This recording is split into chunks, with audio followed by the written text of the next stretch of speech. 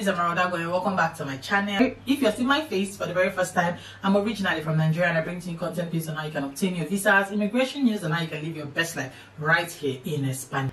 In a move that makes a significant shift in the approach to immigration, Spain is set to introduce sweeping changes with the Spain immigration reform of 2024.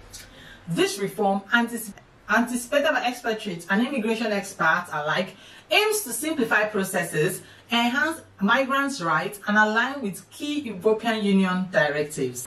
So now let's dive straight into what the reforms are. Number one, we're going to be looking at simplifying immigration procedure. One of the main objectives of Spain immigration reform of 2024 is to streamline the immigration process. Guys, have you noticed how the immigration processes are? The complexity is local. The complexity of the current system, with its plethora of permits and bureaucracy and hurdles, often leads to confusion and inefficiency.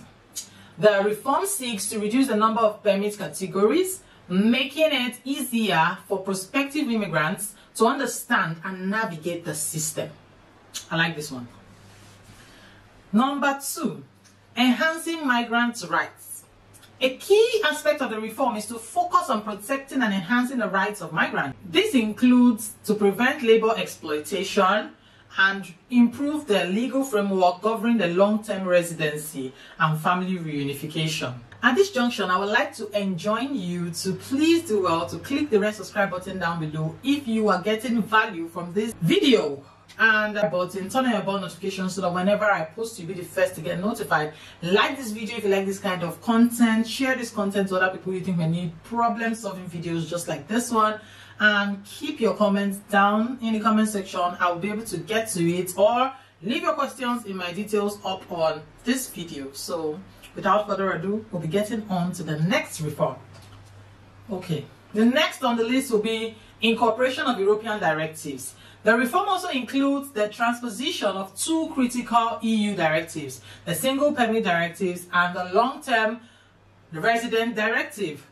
These directives aim to facilitate and combine work and resident permit process and to enhance the rights of long-term residents and their families. Now, collaboration and state approach. The reform is a collaborative effort involving various levels of government, from regional authorities to social entities. It reflects a comprehensive state approach, acknowledging the complexities of immigration and its impact on national policy. Practical impact of the reform. For potential immigrants, the practical implications of this reform are significant. By simplifying procedures and clarifying requirements, the reform aims to make it easier for foreigners to legally reside and work in Spain. This not only benefits individual immigrants, but also supports Spain's economy by facilitating the integration of skilled workers.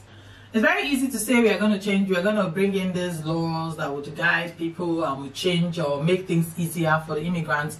But if the mindset is not changed, then nothing really makes any difference. So the Spanish government, or the minister, understood her assignment and she decided to include changing attitude in immigration offices.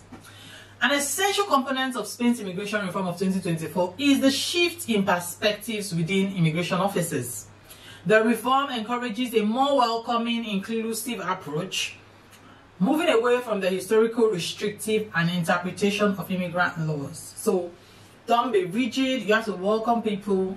And yeah, I think this will take a long time for people to be able to change their mindset, but this is a good step in the right direction. So we give kudos to the Spanish government, the minister who actually made this move. This is a nice one, and I hope this would also be able to help other immigrants who are planning to come to Spain and bring their families along with them.